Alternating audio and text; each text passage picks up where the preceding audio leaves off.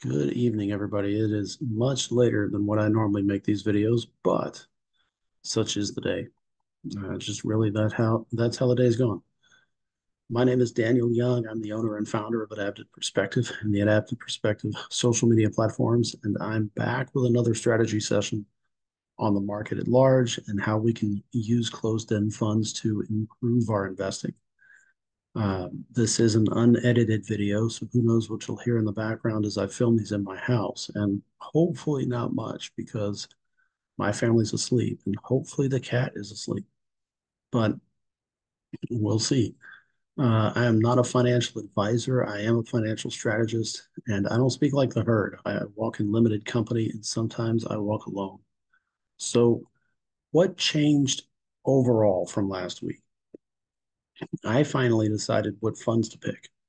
Um, yeah, I was conflicted, stricken almost at the end of the video last week, unsure of what I would pick because I knew we were going to invest. I just didn't have a clear mind where we were going to invest. But um, I got a I got one of those odd, just timely emails, like kind of seeming like an unplanned email, um, and read an article by Michael Foster of the Contrarian Outlook, and he offered some really great advice.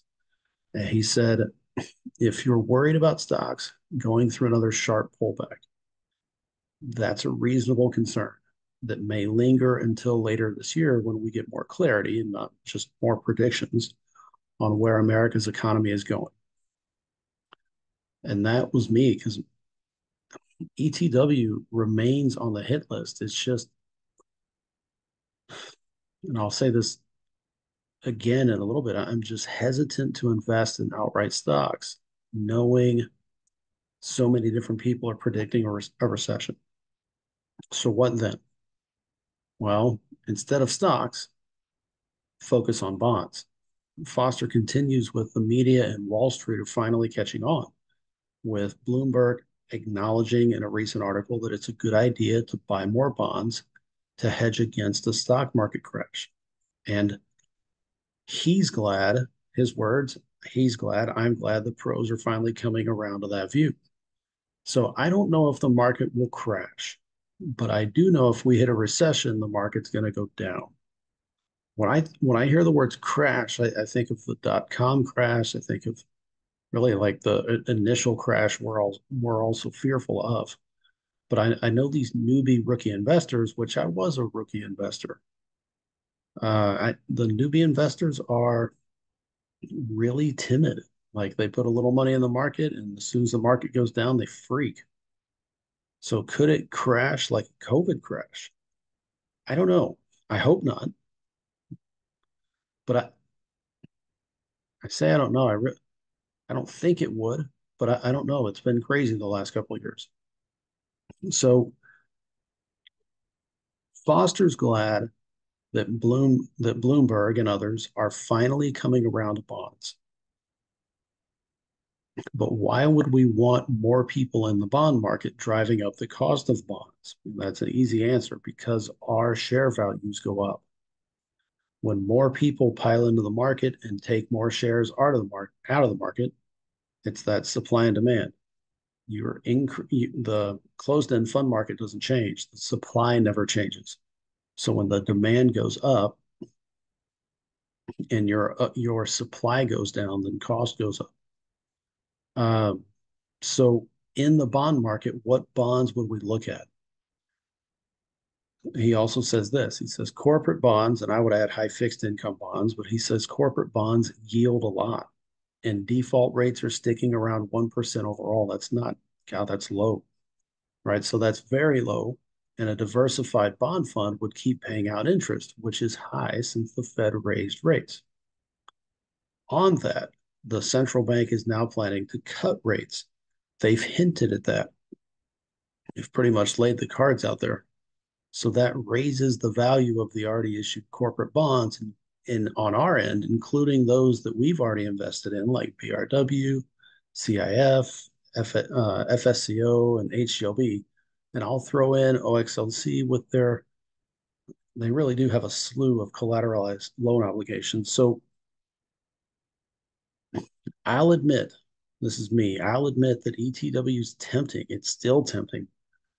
But with predictions of a soft landing or recession and the implication that stocks during that cycle are, I just, God, recession in stocks, like you think recession in the market goes down. I'm just not down to buy something that's predicted to go down. Like I don't want to buy it. Like we had that Japan dip for whatever reason. Um, and with a recession and the with multiple outlets predicting a recession next year if things stay the same way, knowing that I'm going to buy it now at pretty market to what it was before that weird uh, Japan dip. It's hard to buy something knowing that it's going to go down, right? But I get it. The market is all one big giant prediction, right? It really comes down to trends and using those trends in our strategies. It's not just buying discounts.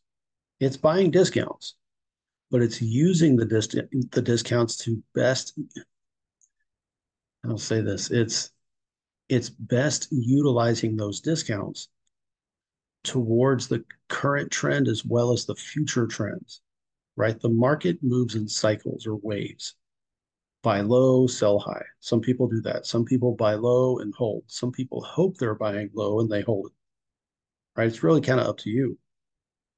But it's buy the discount knowing the current market and looking towards the coming market and then trying to figure out how you're going to whether you hold the fund or you sell the fund.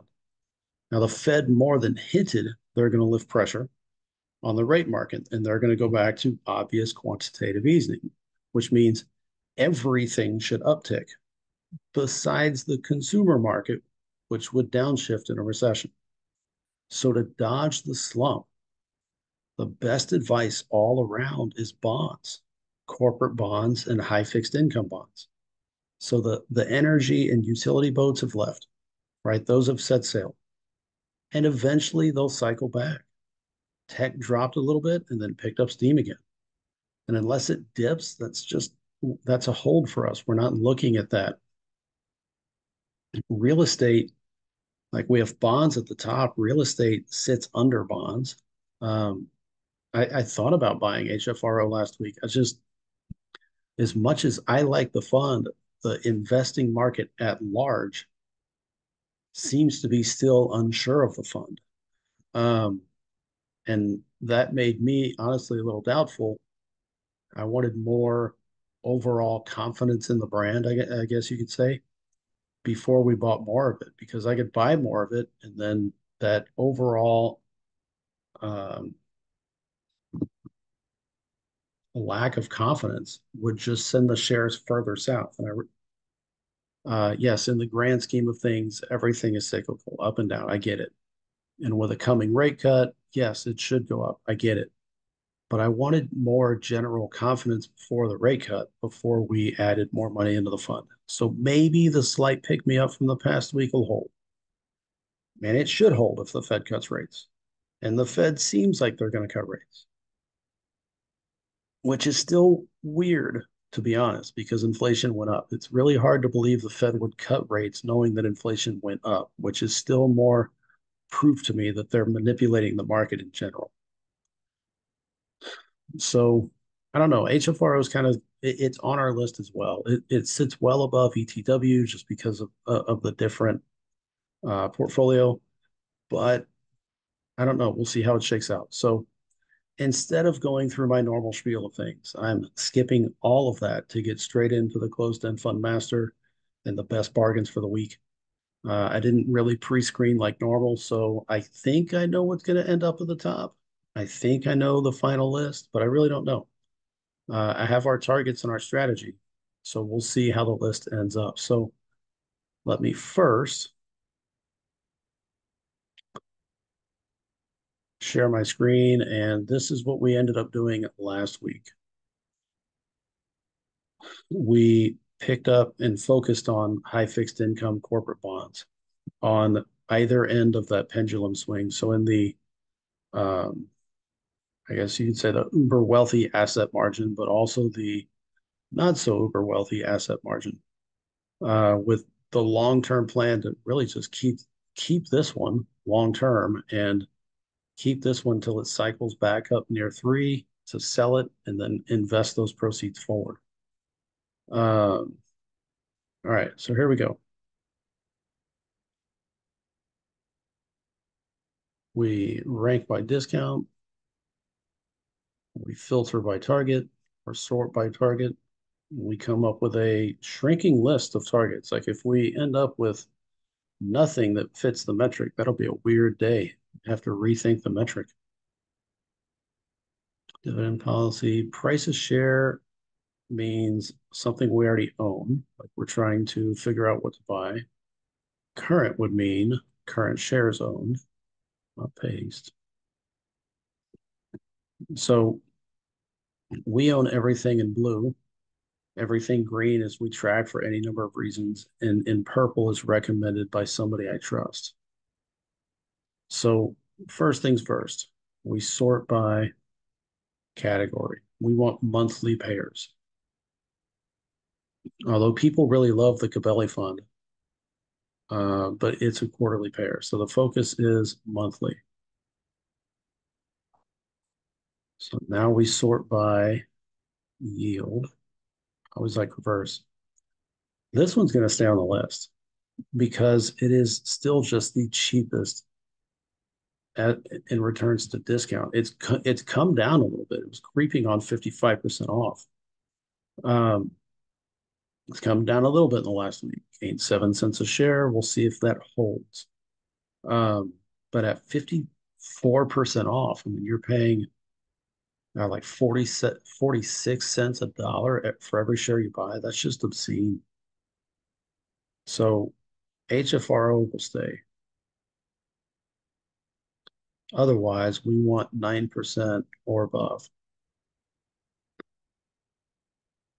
And now it just comes down to strategy and what we're targeting. So if we're looking for high fixed income, like um, of the categories of bonds and corporate, government, everything in between, and just high fixed income. And then we're looking at general bonds, loans, and real estate.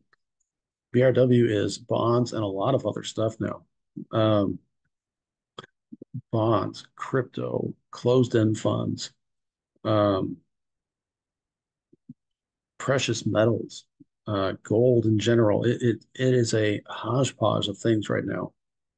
Um,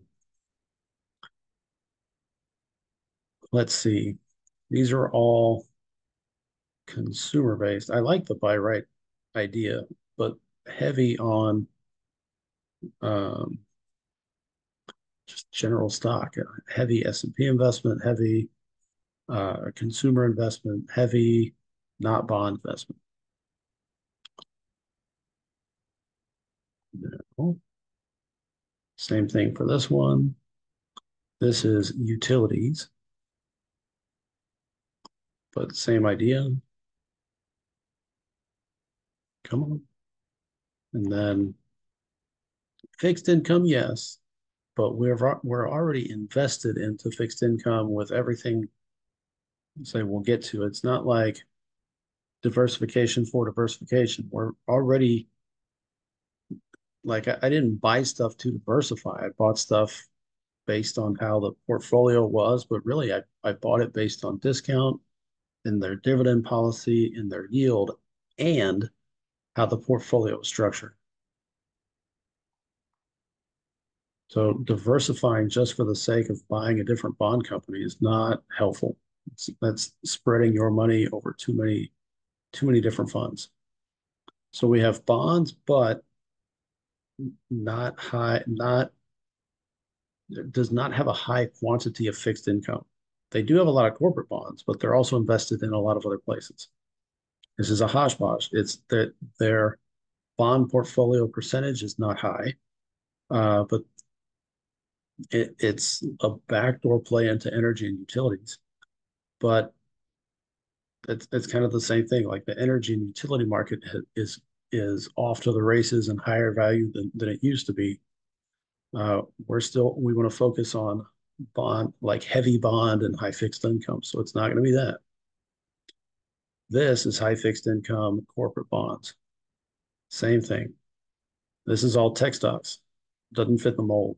And this is real estate. And it's going to stay on the list because it's real estate. So we're left with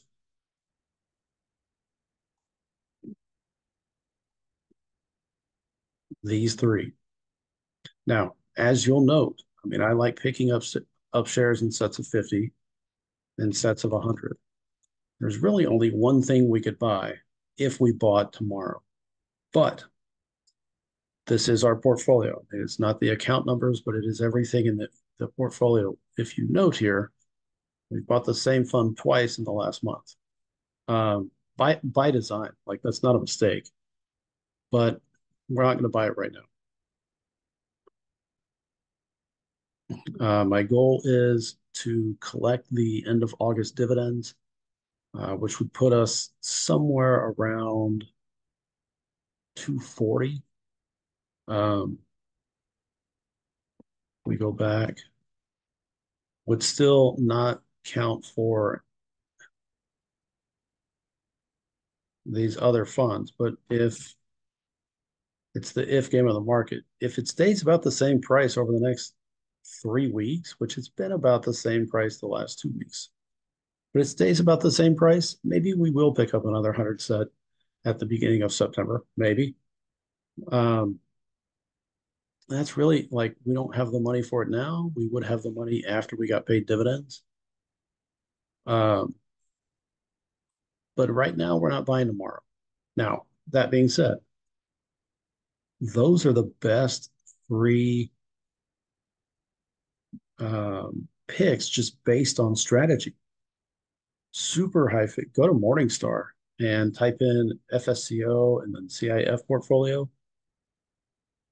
and look at the general breakdown of their funds. Then find their individual websites where you can dig into the portfolios. And they are just laden with high fixed income, but just corporate bonds. And it's different ends of the asset pendulum. Like you've got crazy high, like 2.3 billion in assets. And then on the other end of the swing, you've got 33, 35 million. It's not a ton. It's a difference in price. It's a difference in dividend, difference in total yield, but not so much in the actual yield percentage. But the goal's different. Like our goal with FSCO is to hold it long term. Lifetime, I don't know. I mean, if rates, so when rates go down, bond prices go up. When rates go up, bond prices go down. So if we hit another scenario in that, I guess it's two scenarios. If we hit a point in history where that scenario plays out, that would probably be a good time to sell our bonds as that event unfolds.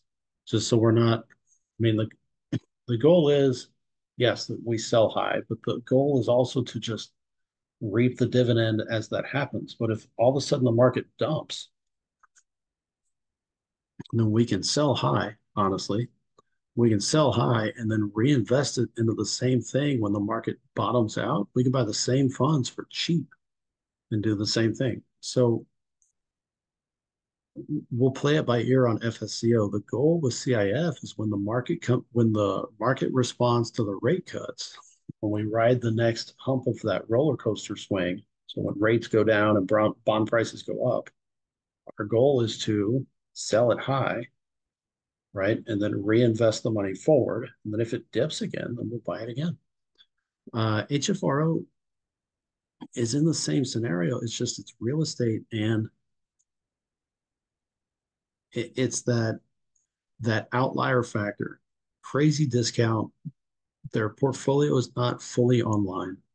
The dividend should rise, especially in a lower rate market, and as their assets come online. But the best choices for the week remain high fixed income and bonds, unless you need a real estate pick and then that becomes HFRO because it is the best real estate on discount. So that's honestly all I've got for the week is those three. And for us, if it's us,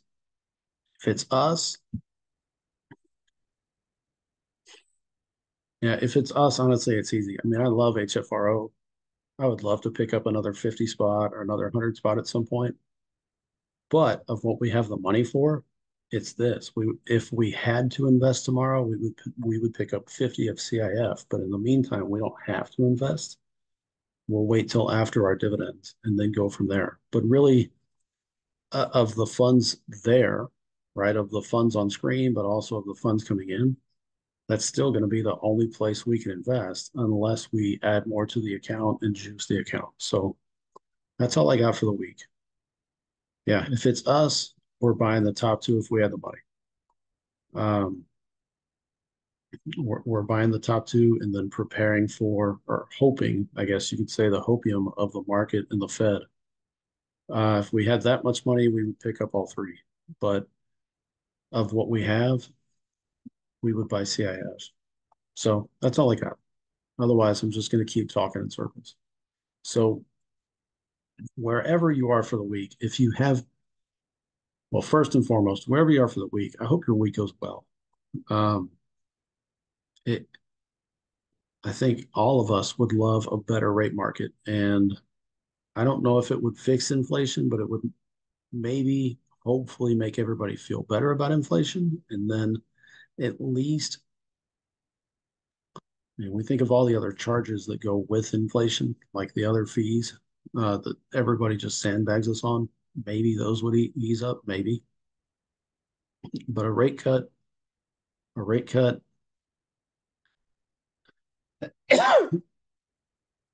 is great in the sense of maybe the market is recovering, but it's also kind of like it really it makes me hesitant because inflation's going up. One group's already been caught falsifying data. We already know the Fed manipulates everything, so I still don't know the long term effects of everything. Um, but I hope your week goes well. I really do. And strategy wise, if you don't know your strategy, you can't talk strategy with somebody else, then you need to relook at your strategy and then see how you can improve it for you. Um, I would encourage you to use the current market with the future market in mind. And the best place I found to invest really is with closed end funds because you get them at discount and you get a ton of access. I mean, you get discounts and dividends, you get upside as the discount window closes, but you really do get a lot of access between funds. And instead of buying single shares of Berkshire and Microsoft and this, that, and the other in bonds, you can find a fund that does all of that for you and just buy the one fund and then get tons of access through the one fund. And right now, the best thing is bonds. Um, but at the same time, your portfolio is your portfolio. So make the best choice for you. For us, it's bonds. So if you no, I'm not going to get into the normal spiel. If you want advice on finances, come find me on Facebook. And I talk about everything from full-time job all the way to getting out of the full-time job and into whatever that next step is for you. And if you want to talk about closed-end funds, you can find me on Facebook and do that too. You can also just comment on this video. Um, whatever you're seeking, whatever it is, it's not going to happen on its own. You're going to have to do some work. You got to do some research, put in some work, put in some time, and then see how it goes. But at the end of all, right, in that process of things is you making that happen. Whatever your goals and strategies and dreams and all of that stuff is, you have to make that happen because it will not happen on its own. So if you're hesitant about investing, do some research. If you have no idea what I'm talking about with closed-end funds, do some research. Come find me on Facebook. I've got a giant list of stock market terms that gets into single funds, closed-end funds, and everything else. But whatever it is you're seeking, make it happen. Put in the work. It's worth it. So see y'all on another video. That's all I got. I'm tired and I'm kind of talking off my normal script, but the the stuff that matters, if it matters to you, work on it, which sounds obvious, but if it matters to you, work on it and then figure out a way to track it. It's like some friends of mine say, if you can track it and measure it, then it becomes more of a thing and you want it to succeed, which is why I track all this stuff. So get out there and make your dreams happen. And I will see y'all on another video. Bye bye.